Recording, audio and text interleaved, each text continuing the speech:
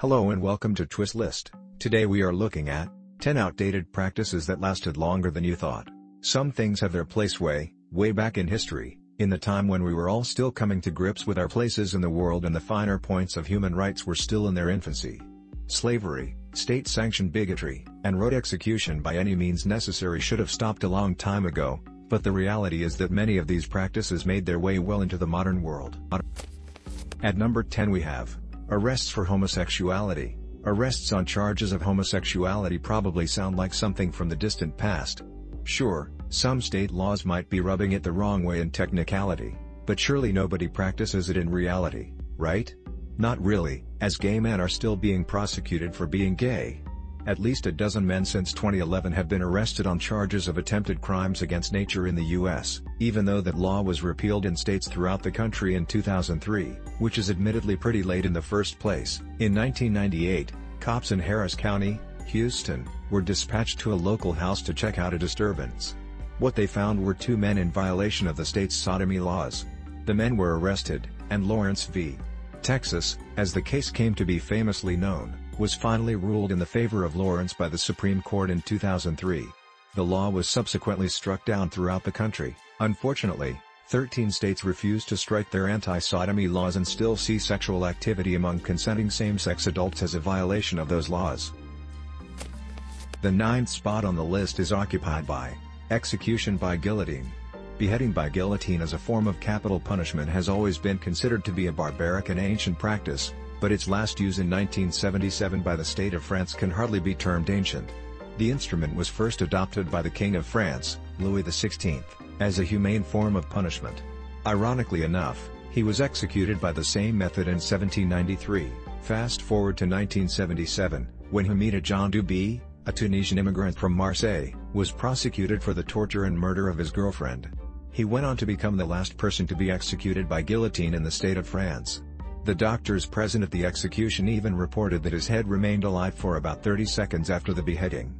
Due to increasing opposition to capital punishment in the country and the particularly cruel method by which it was being done, it was banned outright in 1981.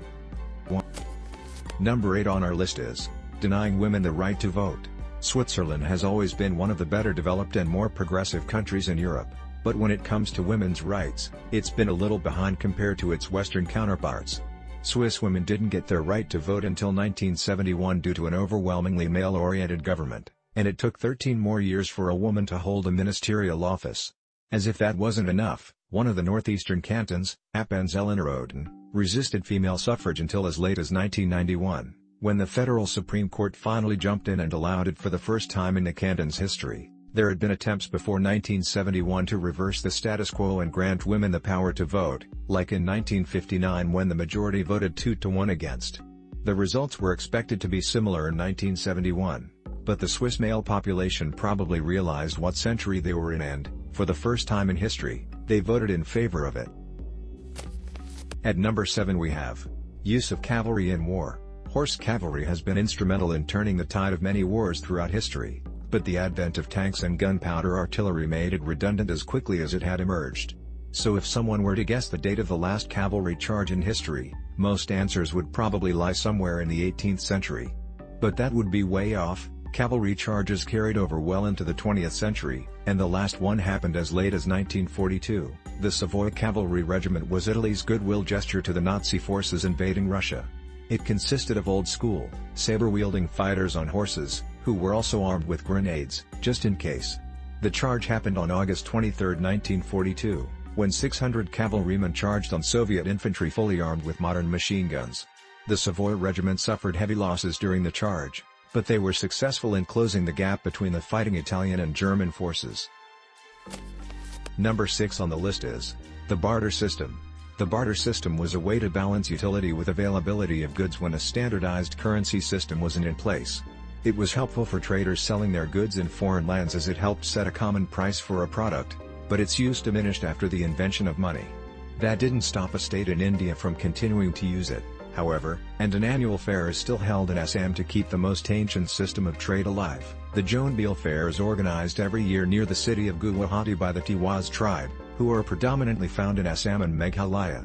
This is the time of the year when people from various tribes living in the mountains get together with those from the plains and exchange all types of goods, like spices, dried fish, and medicinal herbs. It's a tradition that has been around for 600 years, and the juxtaposition of old and new is even clearer when you consider the fact that a lot of people reach the destination in hired cars. The fifth spot on the list is occupied by death by firing squad. Death by firing squad was a popular method of execution until World War II, and even though its use has diminished throughout the world ever since, it hasn't completely died down. The most recent example was Ronnie Lee Gardner, who was executed in Utah by the firing squad in 2010. It marked the first such instance in 14 years, and the third since 1977. Interestingly enough, all three of them were given a sentence by the state of Utah, which is the only state besides Oklahoma to still offer the firing squad as a possible execution method. The execution was seen by his family members through a glass window, which was carried out in a specially made room in the Utah State Prison. Gardner even had a circular white mark on his heart to pinpoint the precise target for the executioners. The incident shocked many people throughout the country, as execution by firing squad is often seen as something that only happens in black and white war photographs. Number 4 on the list is ugly laws. A lot of Western and Midwestern cities in America used to have laws which restricted people with unsightly disabilities from appearing in public spaces.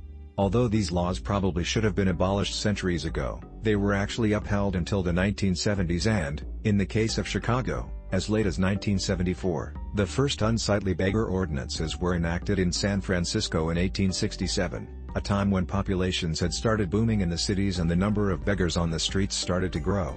The laws weren't exactly unpopular with the people, either, and cops were regularly under pressure to keep the beggars off the streets and out of the public eye. Unsurprisingly, as the name of the ordinance suggests, it was only limited to poor people, because obviously hiding the problem of poverty is much easier than dealing with it. At the third place we have execution by garrote. Spain has been home to a variety of brutal execution methods, one of them being the garrote. In its simplest form, the victim is seated on a wooden chair and a noose is placed and tightened by the executioner standing behind. It's one of the most inhumane forms of execution available, because it's a slow and painful death for the person on the chair. And yeah, Spain used it to kill people until 1974. Salvador Puig was an anarchist in the infamous dictatorship of General Francisco Franco and was involved in a robbery which caused the death of a police officer. The state decided to put him to the garrote, which was carried out on March 2, 1974. The killing sparked widespread rebellions against his regime, though he died due to illness the very next year.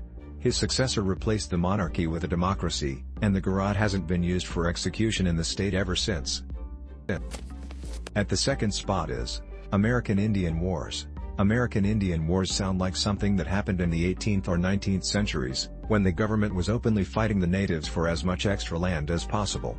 The truth is, a lot of American Indian conflicts were fought well into the 20th century. The Wounded Knee incident was an armed conflict between the American Indians and U.S. forces in February 1973, which took place on the same site as the infamous Wounded Knee massacre in 1890. It started when 200 members of American Indian rebel groups seized Wounded Knee and took the residents hostage. They demanded that the government fulfill the promises made to them during the last century. In response, the U.S. Marshals, the FBI, and the National Guard besieged the town for 71 days and recaptured it. It didn't bring about any real change in the local government's attitude toward the natives, but it did bring the plight of the American Indians into the public narrative. And finally, at number 1, slavery. Tibet has always been portrayed as the good guy in geopolitics, and their struggle against the Chinese is seen as mostly a black and white affair. Surprisingly, that's not the case, and something that doesn't often grab media attention is the widespread slavery in the Tibetan kingdom before the Chinese invaded. Serfdom, as it is known, is the open selling and keeping of slaves that was practiced by the upper class in pre-Chinese Tibet, until as late as 1959, barely more than half a century ago. About 98% of the Tibetan population was enslaved in serfdom, and the Dalai Lama himself was known to openly engage in and encourage the practice. Not to belittle the Chinese atrocities in the region, the practice of serfdom was pretty brutal and oppressing in itself. Child rape and violence was rampant to keep the slaves under control, so much so that a lot of the Tibetan population doesn't see the Chinese occupation as being any worse than what they were subjected to before. Thanks for watching. If you enjoyed this video and would like to see more, then please hit the subscribe button.